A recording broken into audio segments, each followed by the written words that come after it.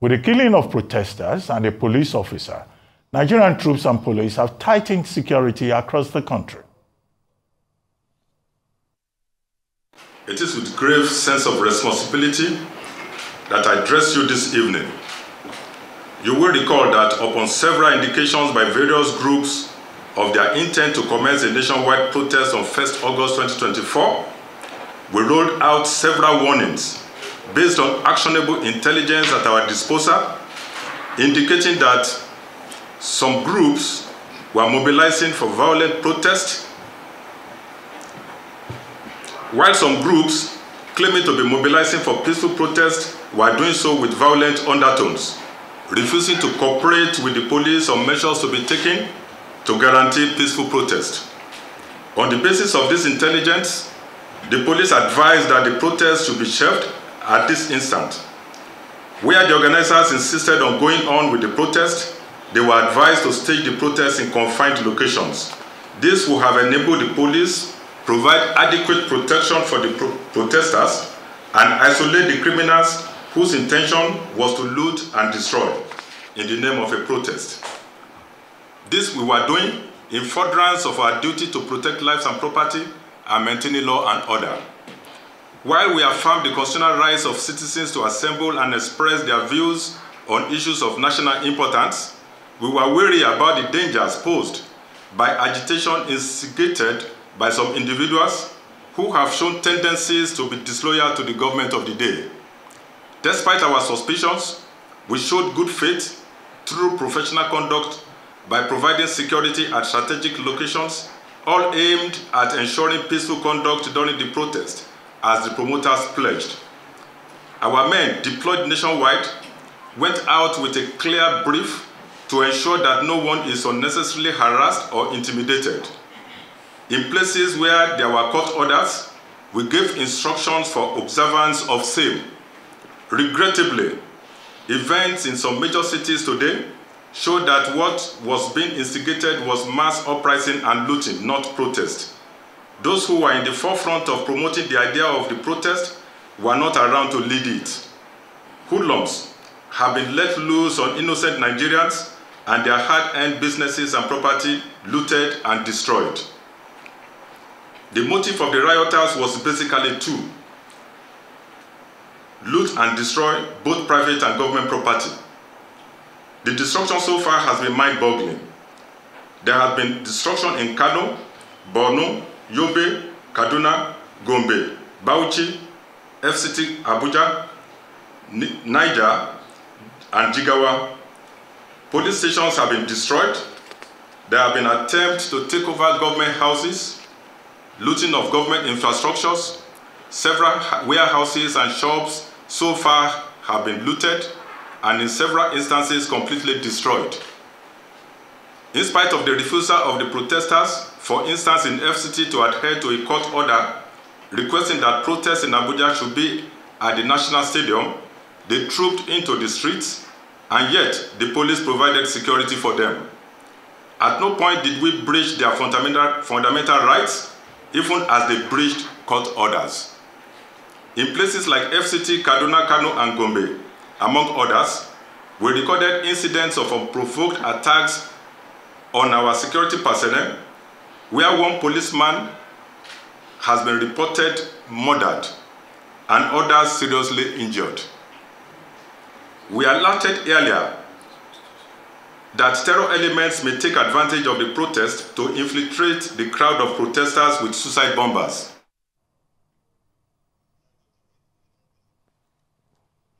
However, as the nationwide protests likely enter day 2 today, Friday, the 2nd of August, Nigerians are bracing up for more conflicts between protesters and security operatives.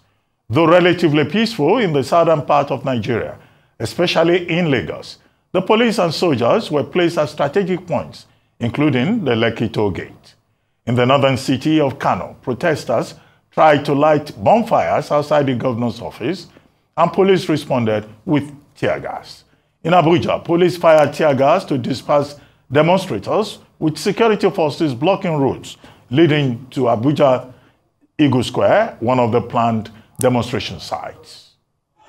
Coming out to destroy government property, to vandalize people's private properties, and to loot them. It's criminality. If you do that, we'll point you out and you'll be prosecuted. But as for Nigerians to come out and gather and express themselves, express displeasure for bad governance, express displeasure for corruption, express displeasure for looting of our national treasury, we must come out and express displeasure. They say they are looking for the sponsors of the protest. Nobody is sponsoring it. It's a social media awareness.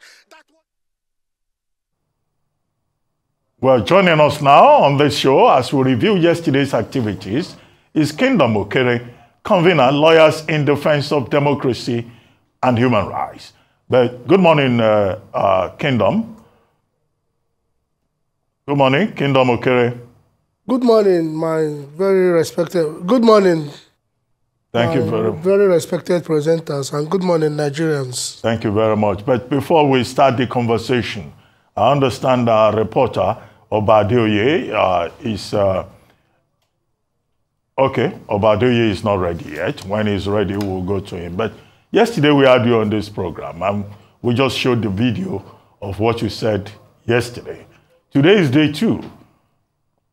We have all listened to you. You condemned violence. You supported demonstration against bad governance. But with the benefit of hindsight, the morning after, what's your assessment of what transpired yesterday?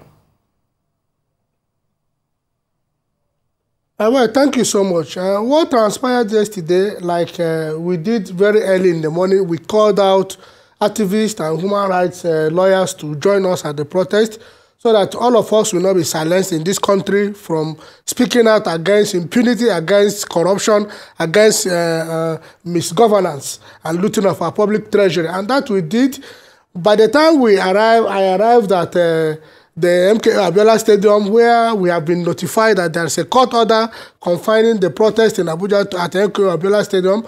I met my brother, Comrade Deji Adewonju. He was already discussing with the CP of police, and the media men were also there. Of course, I saw it on Arise TV, and I joined them.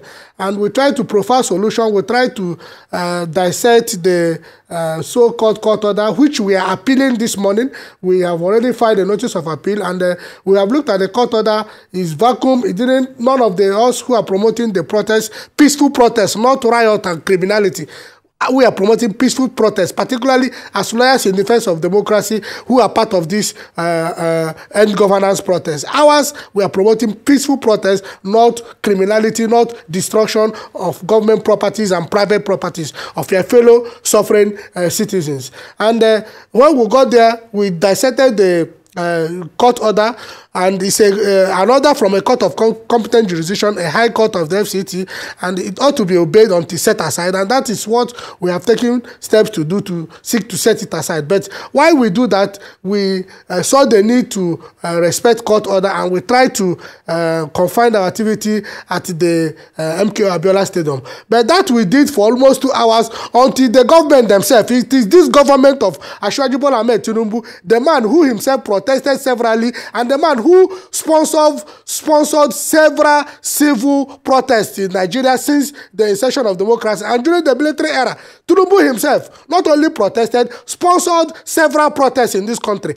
He is the person now that unleashed mayhem, that unleashed terror on the peaceful protesters. While we were there at the MKO Abiola Stadium, we saw buses of more than 10 coastal buses that conveyed their talks to MKO Abiola Stadium to come and attack the protesters. And unfortunately for them, some of the talks they hired, after they have collected 2,000 naira, they joined the protest because they too they are hungry, because they too they are buying from the same market, because they too they are suffering from insecurity and poverty and misery that this government of APC have unleashed on us. So that was exactly what happened until those talks that were imported by the cabals in Tinubu administration came. The protest was confined at MKO Abiola Stadium. It remained peaceful. So it was when they brought in their talks that the protesters now felt that they also need to move. Let their talks try to stop them from moving. And that was when they now moved peacefully and proceeded to Eagle Square. And the police, the FCT police commissioner, he was too professional. He tried to calm down calm the situation and try to ensure that we protested within the ambits of the law, while he was emphasizing on the need to obey the court order. So the police and the road safety and other sister security agencies, they exhorted the protesters until they went beyond. They walked down from Finance Bridge, heading to Independent Avenue to divert to Eagle Square to continue our peaceful protest. That was when the police released tear gas on innocent, peaceful, and armless protesters. Not just tear gas, they turned the whole environment to a war zone. In fact, you could hardly breathe. People ran helter-skelter. Those of us that were asthmatic, we tried to keep safe, and 2-3 people fainted, but we were later revived because of their health condition. So what happened yesterday was a clear demonstration of lawlessness by this administration, of a man whom we hold at a very high esteem, a very Democrat by nature since 1999 to today, somebody that have challenged several illegalities in both the law court and by way of peaceful protest and expression of grievances. And that was what we witnessed. The police unleashed mayhem on innocent protesters, armless protesters, who conducted themselves peacefully from Okere Abiola Stadium until we got to Independent Avenue, and trying to by head of service and try to go to Eagle Square. Okay, Kingdom Okere, we'll come back. That was what happened. Yes, yesterday in Abuja. We'll come back to you shortly, but our correspondent is at the Lekki toll gate and is ready for us. Obadeoye, good morning. Was the situation report today, day 2 in Lagos, particularly at that spot where you are, Lekki toll gate?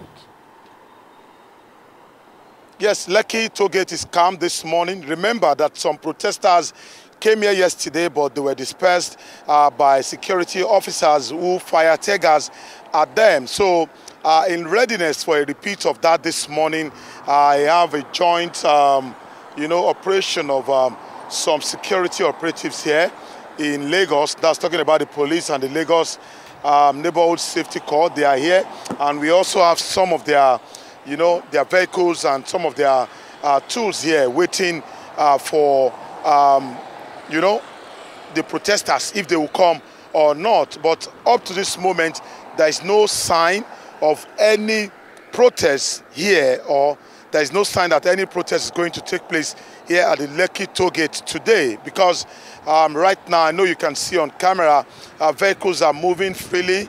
Of course, the roads are, unusually freer. If you are conversant with this part of the state, it's a very busy part of the state. But this morning, the traffic is very light, and but there is no obstruction of any sort of vehicular movement here at this point in time. We just have security men around and maybe a couple of other journalists in anticipation of a possible repeat of what happened yesterday. But from the look of things, it doesn't appear like anything is going to happen here. Perhaps the protesters are still warming up. Maybe they are still regrouping somewhere to come here. But up to this moment, there is no sign of anything impending, anything like a protest happening here today. All right. I hear you say that perhaps the protesters are regrouping somewhere. Do you think that's the case, or that after yesterday's protest, the people felt that their voices had been heard and so are going about their normal daily activities? Also, I don't know if you know what the situation with regards to public transportation is to aid movement of people and goods. Yes, I said that based on my experience with the Ojota protesters yesterday. We got to Ojota as early as 6-7 yesterday, and there was no sign of anything until we were told that they were grouping somewhere under the bridge in Ikeja. We had to go and meet them and follow that rally from Ikeja down to Ojota. If you had waited at Ojota yesterday, we wouldn't have seen, or we would not have known that the protesters were grouping somewhere and they want to come en masse to Ojota, which of course has been designated the protest ground for them. So that is why I said it's possible that the protesters may also be adopting that same strategy here in Lekki. But as it is right now, there is no sign that anything is going to take place or anything is going to happen here at the Lekki toll gate, because by this time yesterday, there were some, a couple of protesters already arriving at this venue. But today, at this moment, nothing of sort is happening. You talked about them being dispersed yesterday with tear gas. Can you tell us more about that, or did you hear about the situation with as regards them being dispersed with tear gas yesterday? Yes, that was a report yesterday that a group of protesters came to, they converged on the Lekki toll gate, and because Lekki toll gate is not part of those places that has been designated, that were designated by the court as the protest ground for that demonstration, the security agent that were on ground yesterday had to disperse that small crowd of protesters. And, remember what happened at this same spot during the NSAS protest in 2020. The biggest violence, so to say, happened at the toll gate, and maybe for fear of a repeat of that, the authorities have insisted that they were not going to allow any form of protest here at the Lekki toll gate. So when they came yesterday, the policemen on duty here told them that this place had not been designated as one of the protest ground, and as a result, they had to, send them away, and when they refused, they had to use tear gas to disperse the crowd yesterday. Well, Robert, thank you very much. We see that it's a busy road behind you there. Looks like people have just decided to go about their normal businesses today. Thank you. So we'll come back to the Abuja studio where we still have Kingdom Okere. It's good to come back to you. Ayo? All right, Mr. Okere, I thank you for giving us a report of your report from your perspective of what happened in Abuja with regards to the protest. I don't know if you've heard, listened to the Minister of the FCT speak. I don't know, how would you assess the handling? I hear you talk about the police being unprofessional in their conduct and at some point harassing the people. Then I'd like you to touch on the impact of the Minister of the FCT in terms of the handling of the situation. And then also an overview of what happened in other parts of the country. For instance, I'm sure you've seen the reports coming from Kano, where there was vandalization of property by people. There's currently a 24-hour curfew in place. What's your take on this? Well, any form of violence that leads to destruction of public properties and private properties of fellow citizens, must be condemned. I don't see your right to freedom of expression to lead to destruction of public and private properties. You can express your grievances within the ambit of the law, lawfully, and the government hears you. And if the government that thinks well, the constructive criticisms helps government, to retire their steps. So what happened, general overview, shows that it is the government themselves that in one way or the other commences the violence. Either they must have reported talks to infiltrate the peaceful protesters, and thereafter the thing resorted to violence. So whichever one is condemnable. We encourage people to come out and protest peacefully and express their misgivings about the things that are going on in this country, and also expect the president of the country to be a listening president and to take some proactive steps to show that he is ready to address these issues. All the presidential candidates in the 2023 general election identified subsidy as one thing that was going to be removed. And all of them identified it. And why they were all talking about removal of fuel subsidy is because of the corruption that marred the subsidy regime. Because of the corruption. 1 year after, the man who presided over the corruption in payment of fuel subsidy, Okere, is still the DMG of an NPC. Tinubu is still leaving him there.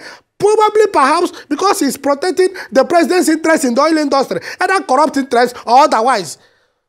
The person at the helm of affairs at the midstream and downstream regulatory sector is still there. These are the people that gave us false projections of daily consumption. False projections. Remember the former Minister of Finance, Zainab, came out and told Nigerians how much, about 18.397 billion naira was paid as daily subsidy consumption. So what we are telling the president is restore the subsidy. Restore the subsidy and remove the corruption in subsidy. It is now obvious to all Nigerians that subsidy was the only social welfare program that all of us benefited, either directly or indirectly. Nobody knew until it was removed by President Bola Ahmed Tinubu in his presidential address. So he should be a listening president. First of all, restore the subsidy, remove the corruption in subsidy. Begin first by removing the man who presided over the corruption in the petroleum industry. More than 6 years, this man was appointed in 2019. More than 6 years, our refineries are not working. Be a listening president. Okere is not more than 200 million Nigerians that are protesting, that are dying of hunger because they mismanaged the subsidy regime that made you to remove the subsidy. Remove it, suspend him first, probe the subsidy regime. Be a listening president. Other issues that we are asking for, insecurity. Mr. Okere, two things. Yes. The Minister of the FCT, Mayhem has said they want engagement. What should follow that if they said they want engagement with the protesters?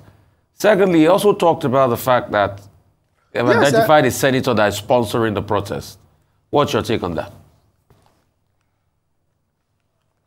I call it government propaganda.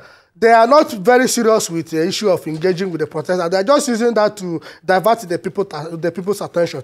Okay, if they say they are looking for the protesters, the protest commenced yesterday. At least between yesterday and today, you must have seen the protesters. You must have seen those promoting the protesters. You must have seen those that came out to address the crowd. You must have seen those that have spoken out in the protest. As early as 8 o'clock yesterday, I was at the police headquarters to tell them that they cannot intimidate all of us. I started my own protest from the first headquarters. It's not about putting 1 million police and army on the road to shut us from condemning corruption and criminality that is going on in this country. We will resist that. So if they are very sincere with engaging with the protesters, in fact, from my own observation, we participating in this protest as lawyers in defense of democracy, there is no central coordination that you can talk about to say these are protesters. This is a social media awareness that was driven by hunger, suffering, hopelessness on the side of Nigerian youth. And we have identified various organizations that came together to promote it, and people gather, and we are speaking out against this illegality, this corruption that is going on in this government. So if you want to engage with the protesters, you have now seen the protesters, you have seen their leaders, you have seen those that address them. If you are very sincere, they should know how to reach some of us, so that it's not about even reaching some of us. We are not in this business to compromise. The president should listen. Let him restore subsidy and remove the corruption in subsidy. First, we have all identified that subsidy truly was the only social welfare that we all benefited. We never knew until it was removed. Let him be a listening president. Remove subsidy first. The issue of insecurity and why farmers cannot go to farm. Kingdom Okere. It's good you made the point that President Tinubu was once a protester himself. You never know. Some of those protesters yesterday may end up in the future as president of Nigeria too. You never know. History has a way of playing its own games. But I want to ask you, all the governors that spoke yesterday, they said they will convey the concerns of the people that they have heard. They will convey the concerns to the government. Now, do you think it is too late now for President Tinubu to at least come out and address the people and say, well, I've heard your complaints, or you think it's too late? It's not necessary anymore. As for the senator that it's not too late, sir. Okay. It's not too late. Okay. As for the senator that Nyesom Wike was talking about, he said a certain senator, whom he did not name, was giving pure water and food to protesters. And that in his view, that amounts to sponsorship of a protest. Do you see anything wrong in a senator or anybody giving people food and water to facilitate the protest? I don't know where the senator gave out pure water and food to protesters. I was at the MKO Abiola Stadium throughout yesterday. And when we proceeded to Eagle Square, I was there throughout until the time they unleashed Mayhem with their tear gas. And we have to keep safe and return back, to make sure that the protesters go home peacefully to return today. So the issue of senator coming to sponsor, he's telling pure lies. I was there more than 7 hours from MKO Abiola Stadium to up to Eagle Square. I was there until each and every one of the protesters left. I was in my car after they have unleashed tear gas. I parked in a place, I relaxed and watching how the protesters went home peacefully. No senator, no agent of a senator came there to give us pure water or sweet or nothing. Nothing like that. The protesters are not induced. Nobody is inducing anybody. The sponsor of this protest is hunger, poverty, corruption. Wike that is talking about a senator giving pure water should be ashamed of himself. Wike became a minister and his priority was to build billions of naira worth residence for vice president. Where did Atiku Abubakar live as president of Nigeria? Where did Goodluck Jonathan live as president of Nigeria before he became president? Where did Nnamdi Sambo live? Where did Oshibajo live for 8 years? Wike came and this administration that is corrupt reading came and his priority was to build West Public Fund to build resident for the vice president. When the people cannot see food to eat, he's talking about pure water. They don't know what to do and they don't want to do the right thing. It is either they have vowed not to do the right thing or they don't have anything in their head to do the right thing for the people. He should be talking about pure water when he has shown that they don't know where to place priority. Right. You remove subsidy. They are giving more money, more allocation, monthly allocation to governors. All right. Mr. Okere, we have to go now, but I want you in 30 seconds to speak about the pro-government protesters. Yesterday, we saw some buses convey them. Were there any issues or fracas between them and the, the peaceful protesters for end bad governance? Very quickly, 30 seconds. Like in my introduction, I told you that when the CP or FCT CP gave us the electronic, served us the electronic copy of the court order, we confined the activity at the MKO Abiola Stadium and we were peaceful, addressing the press peacefully until we saw buses of thugs sponsored by the government of President Bola Ahmed Tinubu. How do you know that was when what's the evidence? What's the evidence that they were sponsored by the government? They came, they were protected by the police, they were protected by, in fact, they were even escorted by the police in convoy of more than 12 buses, coastal buses. They came, they parked a little bit afar from the district, and they collected their money first before they come out to protest. Some of them, after collecting the money, joined the protest, and we are singing alongside with us, Hunger Day, Hunger Day. So it's not about going to hire thugs to come and protest against their fellow citizens. It's about doing the right thing. Let the president be a listener. He should stop listening to some of this is aides that are misleading him. Let him do the right thing. Remove the corruption in subsidy and return subsidy first. Remove the corruption in subsidy. First of all, sack the man who presided over corruption in subsidy. Reform subsidy and return it. All right. Well, that is the way to start. We've heard you this morning, Mr. Kingdom Okere, Barrister Kingdom Okere. Thank you for your time and stay safe out there. And for your right to protest is also a peaceful protest. Thank you.